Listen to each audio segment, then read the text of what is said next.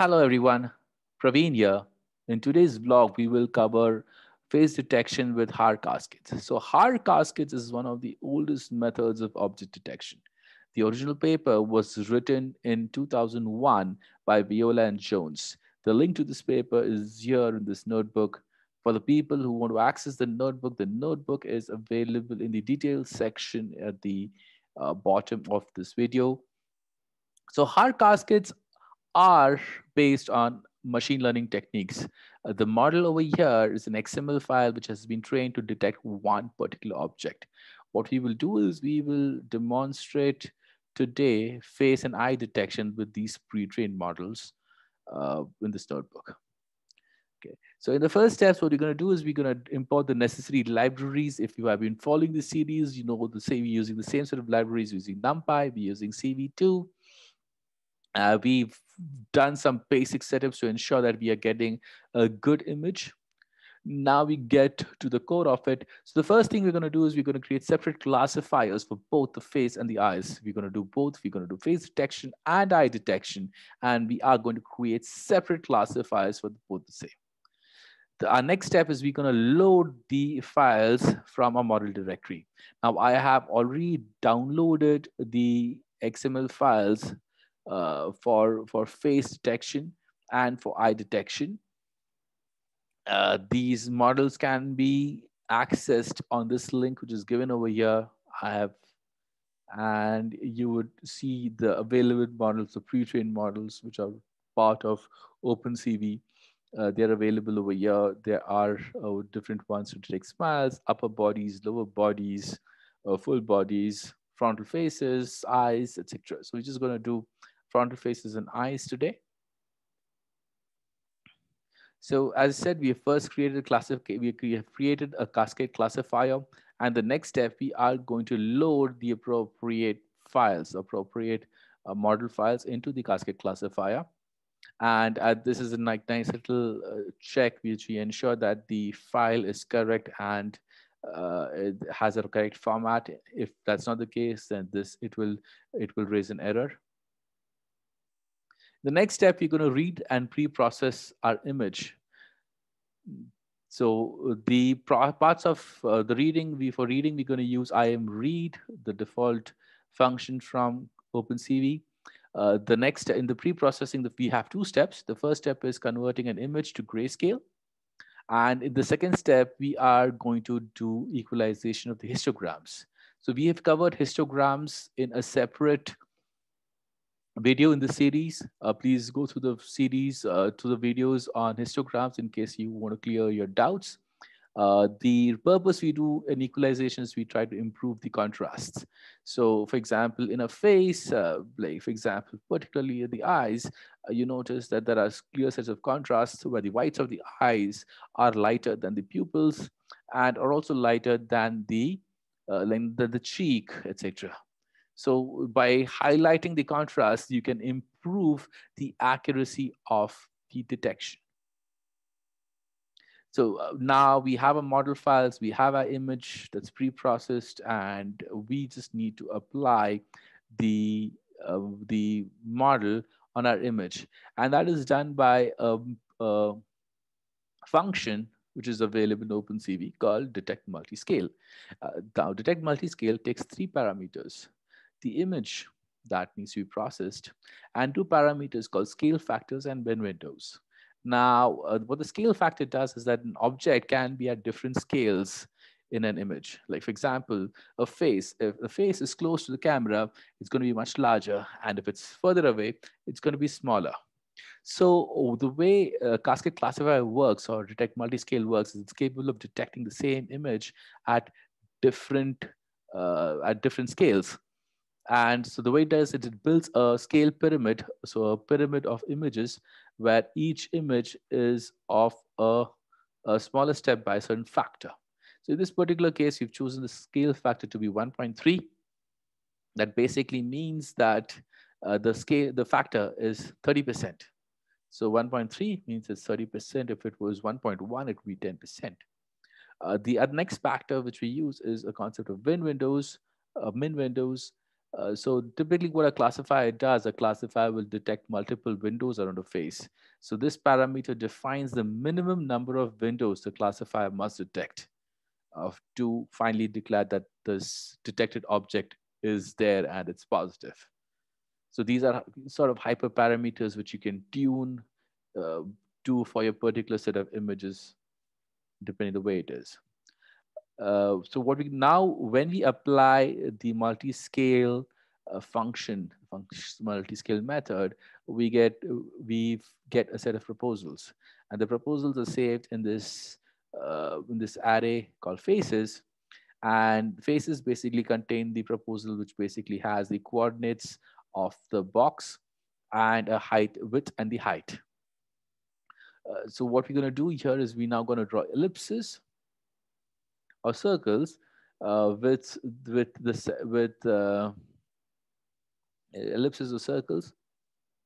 So we define the center, which would be somewhere in the middle where the nose is, and we also can define, so it's an ellipse, so we can have a separate x and y. It's not a radius, so we can have separate width and heights, and we are going to draw a circle around it. The next thing we'll do is we want to run the eye classifier. Now we're going to not run the eye classifier in the whole picture. What we're going to do is we're going to take the face proposal, okay, the face proposal, and extract that image, crop the image. So that's what we have done here. We have cropped the image that was the face proposal, and on this cropped image, or what's called the face region of interest, face ROI, we are going to apply the eye cascade.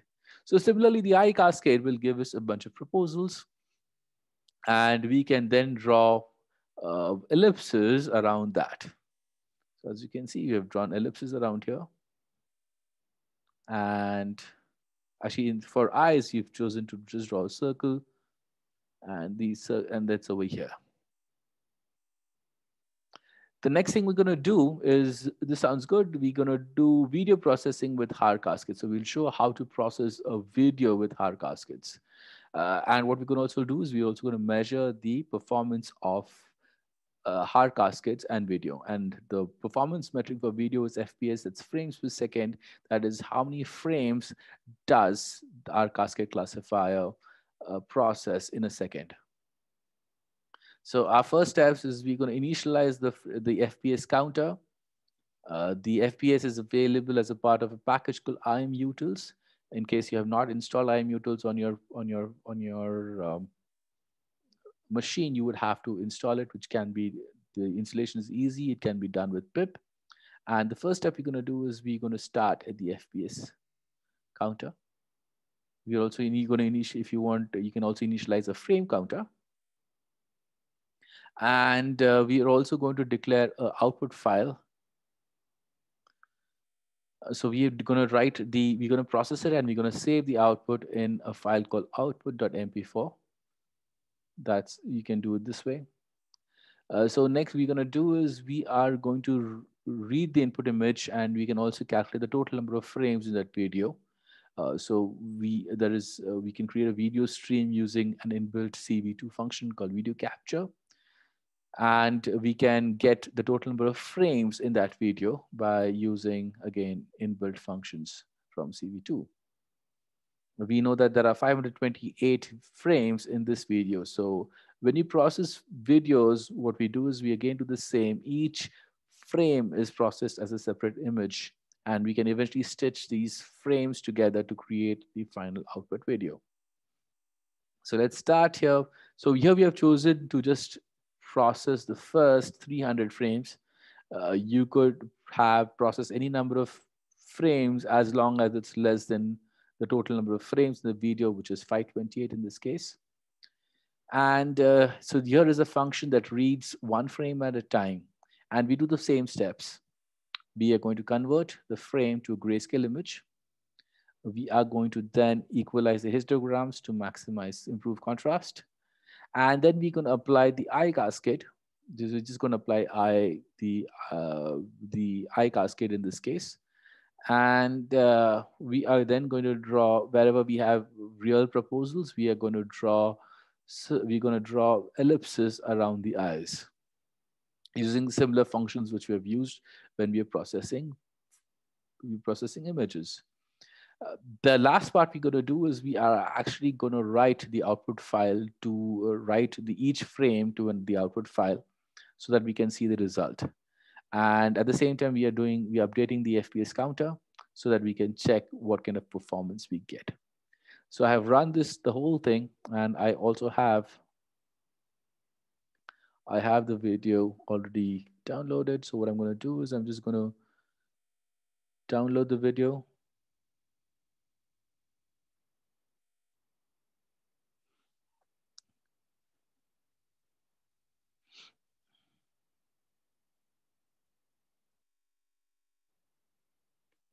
And let's watch it. So you can see here is the video, and you can see the eyes are getting detected. We see a few false detections, which shows the inaccuracies, but in general, it's been able to detect the eyes where it is.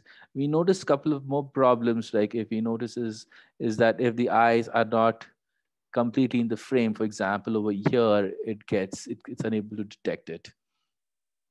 So that it's not a perfect model. We see it can be quite it can be inaccurate at times. The next thing we're going to do is we're going to look at the net frames per second. Uh, so when you look at the frames per second for Cascade classified, just to detect eyes, we get a frames per second of 9.508, which is quite decent for the hardware. We're not using a GPU, we're using a standard CPU. So 9.5 frames is not bad. It's actually quite good. So in case, but as you notice, we're just detecting one item and there are a couple of inaccuracies. The accuracies can be much higher if you use the latest models using convolutional neural networks, but sometimes it can be slower. So in certain cases, cascade classifiers can be a decent alternative in case you have very simple, if you have very simple detections to do and you are okay with the slightly lower accuracy. Thank you.